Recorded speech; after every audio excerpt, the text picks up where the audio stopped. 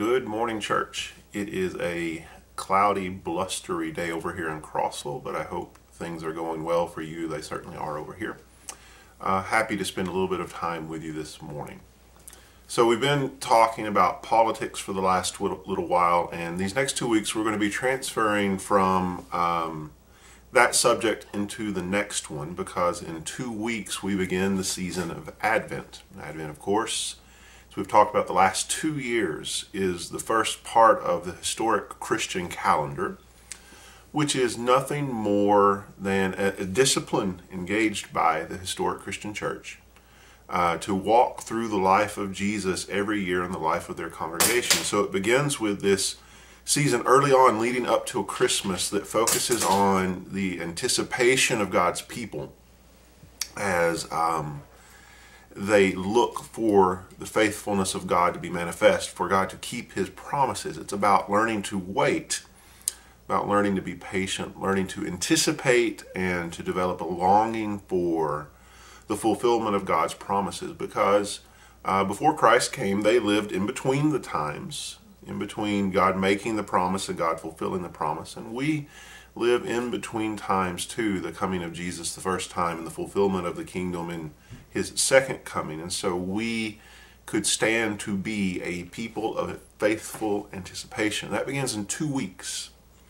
But every year at the end of the calendar year, the last Sunday of the Christian calendar is what we might call Jesus is Lord Sunday.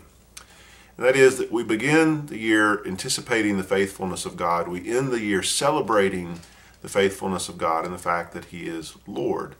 And so since we've been talking about politics, I actually want to spend 2 weeks talking about this notion of Jesus being Lord. It's been making the rounds quite a bit lately since this is an election year. Lots of people have been talking about the lordship of Jesus. And if Christians were to make a central political claim, and remember, politics is not elephants and donkeys or voting on the first Tuesday in November or senators or representatives or writing them or protesting or any of that. Politics is more broadly a discussion about how we treat one another as neighbors, how we organize as communities.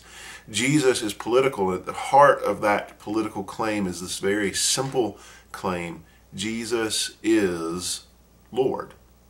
And of course we have to talk about it quite a bit, because oftentimes you look at the world and it seems apparent to all of us that Jesus isn't Lord. And so how can, in a world like this, we say Jesus is Lord? And so what I want to do is I want to spend 2 weeks talking about this claim that Jesus is Lord.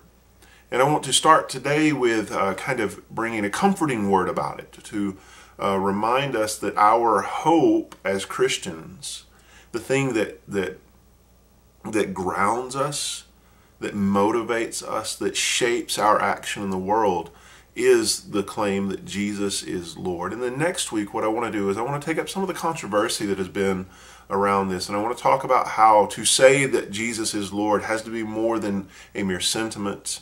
It has to be something that calls us to action. If we are going to say Jesus is Lord, we are obligated to obey. And so we're going to talk about that for the next 2 weeks. But as we start with the claim that Jesus is Lord today, I want to take a look at it from a couple of different directions. But basically what I want to do is I want to remind you in these uncertain times, when everything seems to be falling apart, when everything seems to be going wrong, where there's all sorts of unrest, where there's all sorts of unknown, where we have a pandemic that is raging, where we have all this controversy around an election, where the economy is struggling, if not in the stock market, then on the ground with actual people living actual lives. I want us to remember in the midst of all of this, no matter where you come from, regardless of who you voted for, regardless of whether you've been sick or whether you think it's overblown or whether you know all too well that it's real, regardless of whether you're doing good economically or you're struggling economically right now, regardless of what is going on, I want you to remember that our hope is in the claim that Jesus is Lord. And this is not just some sentimental thing that we say to make ourselves feel better, but this is a claim that has some real teeth to it. And to begin with, I want to say something that I've already touched on, kind of a base way, which is to say this is the grounding of our hope. Because at the heart of the claim that Jesus is Lord, that He is the one that is in charge, that He is the one who rules and reigns, at the heart of all of this is the notion that God is trustworthy. Because oftentimes when we look at things going on around us and we start to feel the anxiety and the uncertainty, and we start to wonder how things are going to play out, and we begin to wonder what we're supposed to do from here, one of the things that our modern world has taught us well is, and it's false, is that we are essentially by ourselves here. That if God exists, and the modern world seriously debates whether or not God exists, then He is a distant God who is not involved in the world. And so we even in the churches of Christ have conversations about how, miracles have ceased and God works through providence, and we might be providentially hindered from going to worship by a pandemic or snow on the road or something of that sort. But we just don't have the language to talk about God being active and God taking a participatory role in the world. Our language is all built around this idea that we inherited from our forefathers in the Enlightenment, that we are down here in the world that you can see and taste and smell and touch and hear, and that God is up there somewhere, and He doesn't do a whole lot down here, so we're kind of left to ourselves. But the Bible paints a very different picture. The Bible paints a very different picture, and at the heart of that picture is the story of Jesus Christ, where God was concerned enough with the world that He actually took on flesh and came down into the world. And in the life of Jesus, in the story of Jesus, we see God in the flesh taking on this agenda where the love of God, this is the power of God, this is the wisdom of God demonstrated in the flesh. The love of God goes up against all of the brokenness of the world in the life of Jesus for the purpose of the healing of the world. And of course, as the love of God goes up against the darkness of the world, what happens is the cross. And if you are on that Friday evening outside of Jerusalem, it looks for all the world like the darkness won. The love of God goes up against the darkness of the world, and it ends with God hanging on a Roman cross, dead, with them taking the body down and putting Him in a tomb. But what happens after that, though, is crucial. And when we talk about the cross, we cannot talk about the cross without going on to talk about the resurrection. We have, in fact, a record of thousands, if not hundreds of thousands of people throughout the Roman Empire in the Jewish territories particularly being crucified. Crucifixion was a very common sort of thing. To say that Jesus was crucified would in and of itself not be spectacular. It might have been noble. He might have set a good example in living a life that would have led to that moment. Certainly, love can have that effect as you go out into the darkness of the world. Love has teeth when you go out into the darkness of the world. But what makes his story particularly interesting, world-changing, earth-shattering, what makes it the grounding of our hope is not that he died on the cross, but that he died on the cross, love versus the darkness of the world, God versus the darkness of the world, and at the end of the day, what we discover in the resurrection is that God is bigger than all that the world can throw at us. That God is bigger than all of the darkness, that the love of God cannot be vanquished, cannot be conquered by the darkness of the world. And so the cross and the resurrection becomes the grounding of our hope. Because the resurrection is where God reveals Himself as being ultimately against death and all of its cohort, ultimately against all of the darkness of the world, ultimately against all of the things that this world throws our way that ought not happen, all of the uncertainty, all of the danger, all of the death, all of the corruption, all of the, we could keep going on with that list forever and ever and ever. This is the moment where God says, I am bigger than all of that. And I am not distant from all of that, but I am right in the midst of all of that, and I will prevail over all of those things. And it is in God demonstrating his faithfulness through the resurrection of Jesus in response to the faithfulness Jesus showed on the cross. It is in that point that Jesus then ascends to the right hand of the Father. And that ascending back to the Father that we see in Acts chapter 1, that is not Jesus escaping earth. That is Jesus taking his place at the right hand of God to rule over earth. And so at the end of Matthew chapter 28, right before we have what we call the Great Commission, we've talked about this before, Jesus doesn't begin with go into all of the world and make disciples. He actually begins with all authority has been given to me both in heaven and on earth. It is to say, Jesus is Lord.